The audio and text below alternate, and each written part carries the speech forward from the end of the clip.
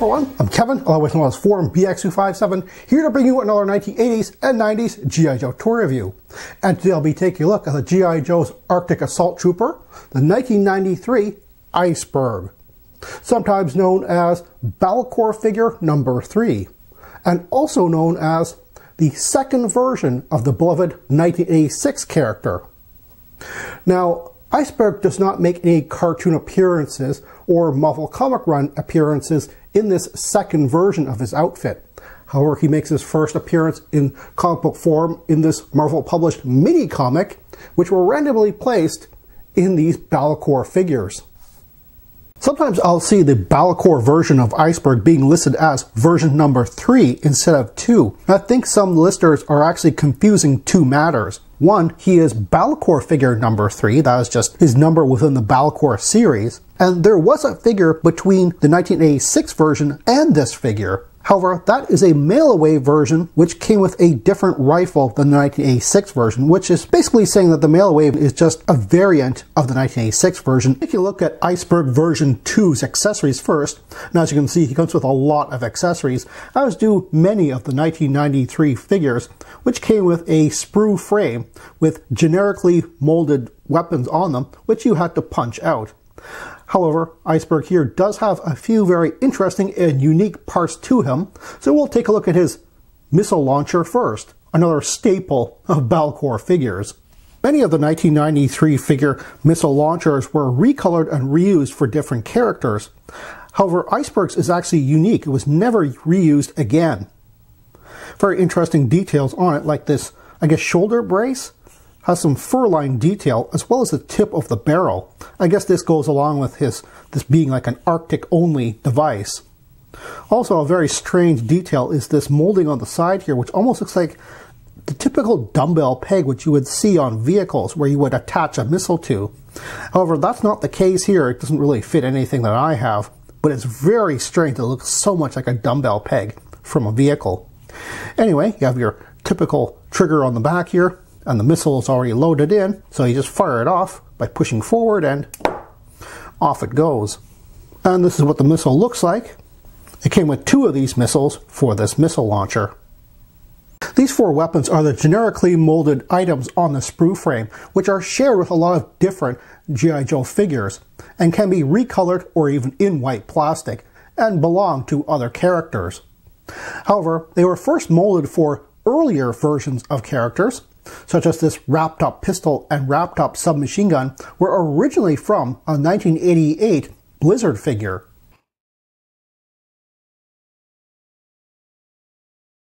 The machete was originally from a 1988 Muskrat figure, and the knife was originally from a 1988 Hit and Run figure.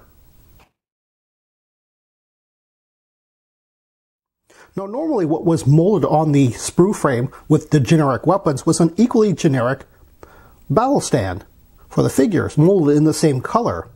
However, Iceberg version 2 never came with a proper battle stand. Instead, he came with this jet snowboard.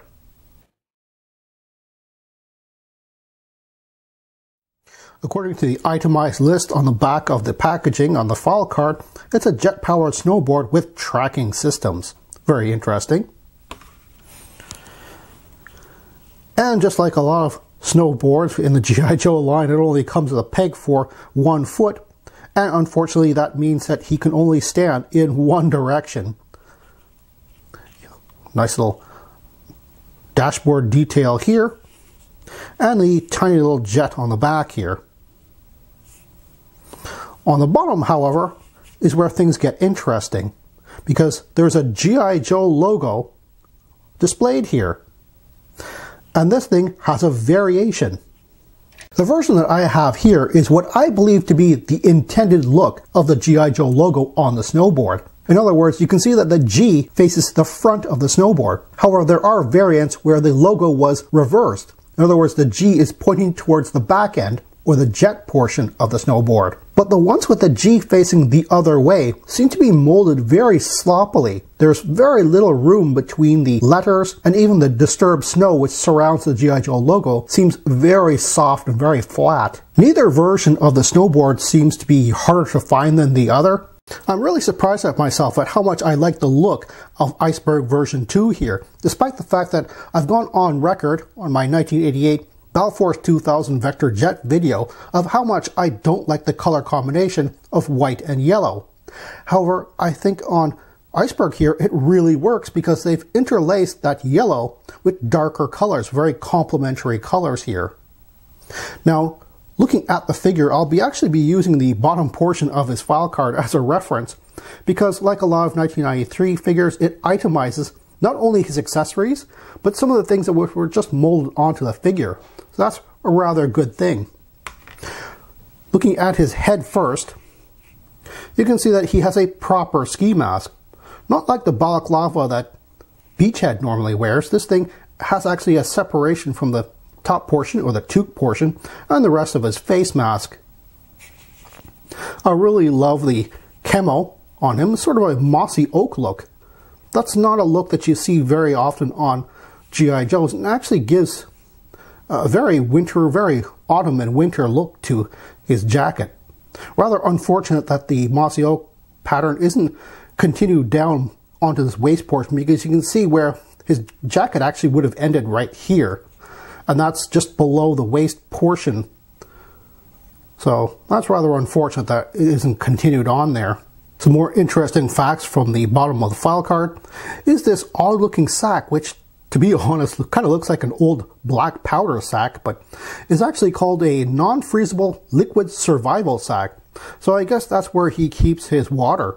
You still have to keep hydrated even in the freezing cold, I suppose. He has some very interesting detail on the tops of his gloves here, because these are supposed to be fur-lined, armor-plated gloves. Very nice. Always a nice little badass touch to have a little knife strapped to your arm there. And a very nice pattern on his boots here. Nice little pop of green here, which complements the missile launcher, strangely enough. And these are his Inuit boots with ice traction soles. This is how I've been displaying Iceberg version 2 so far, just as a snowboarding missile man.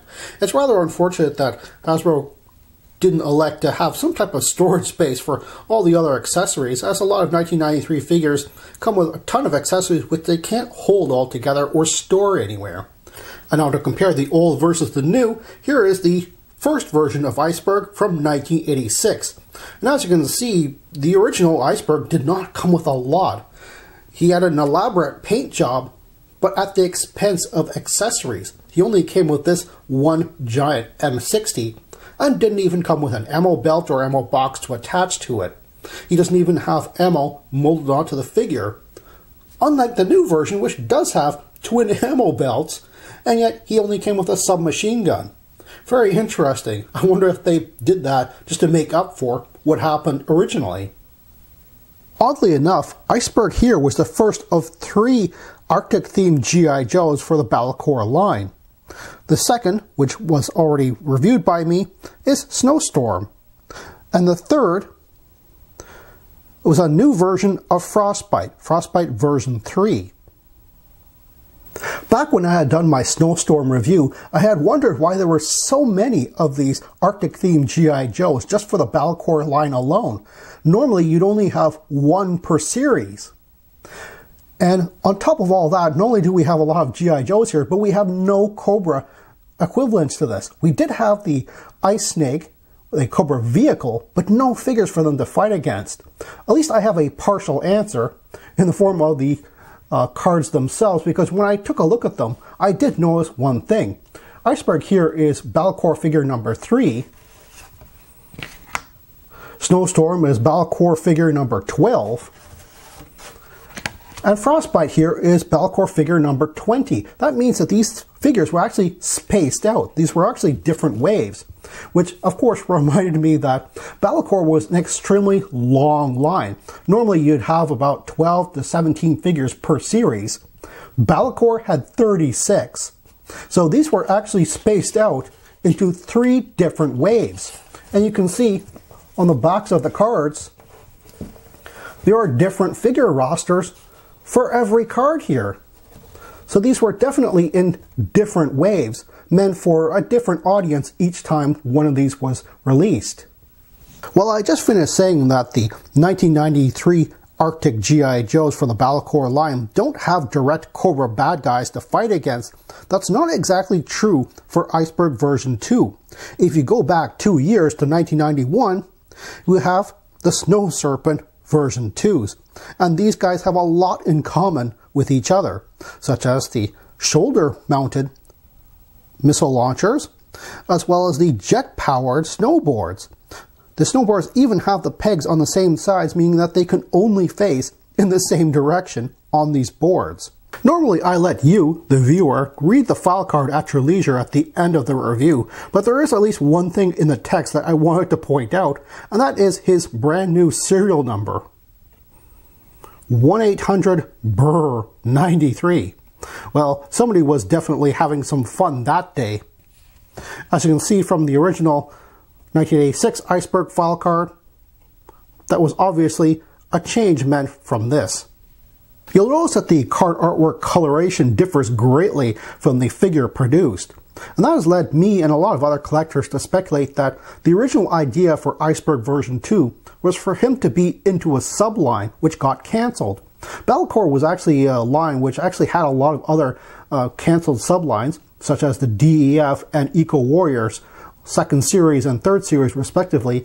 Those were cancelled and got put into Battle Corps. So I thought maybe this figure was supposed to be in one of those two, or maybe a third line, which we never got to see. Very interesting that the green is actually fairly complementary with his missile launcher, but we don't get to see that. Only the green on the guy's boots. But you also see this bright orange snowboard, which quite frankly I'm glad that they dropped and went with white for the rest of his accessories. Interestingly, in the Brazil release of Iceberg version 2, you can see that they actually changed the card artwork to reflect the action figure more closely. However, in Brazil, he is actually considered a Cobra. Very interesting that not only is he a Cobra, but Brazil's Blizzard was also a Cobra as well. I'm sensing a theme which Brazil doesn't like. And here's a Chinese knockoff of Iceberg version 2. And yes, this is absolutely an unapproved knockoff and not supposed to be some type of domestic version of the figure. You can see that they've actually painted him green to match the card artwork and not the other way around for Brazil. And his unique missile launcher is even white plastic to match all his other accessories. If you're looking for an Iceberg version 2 on the aftermarket, it is very easy to find this figure complete with all of its accessories and for a very reasonable price. In fact, I will actually have to say that you can probably find him completely sealed on his card for still a very reasonable price. A lot of the Battle Corps figures really don't go for as much as earlier figures, and that's rather a shame because I think in some cases people are kind of blinded by the amount of accessories that they come with, especially the missile launchers. The spring-loaded missile launchers are kind of those items which really polarize the G.I. Joe collecting community. Some people like them, some people don't. Personally, I kind of like this one because it's not really that big or obnoxious. It's actually rather small compared to other missile launchers from the same line. One thing that I might actually do for this figure is, while I like him with the missile launcher, those ammo belts are giving me a good idea to actually swap out his smaller accessories for the 1986 version's M60. So while I might give that large rifle to this guy, I might actually wind up giving the smaller accessories to the 1986 version, which I think complement him a bit more.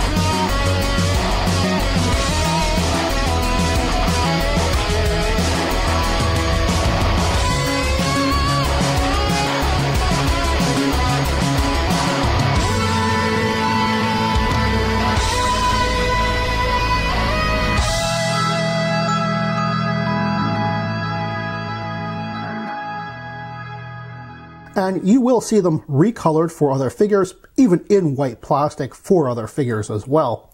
So they are shared with a lot of different figures in the G.I. Joe line. But they started off life with different figures previously, such as this wrapped up. Well, that's all the time I have right now. Please check out my Facebook page for more information and behind the scenes photos for these reviews.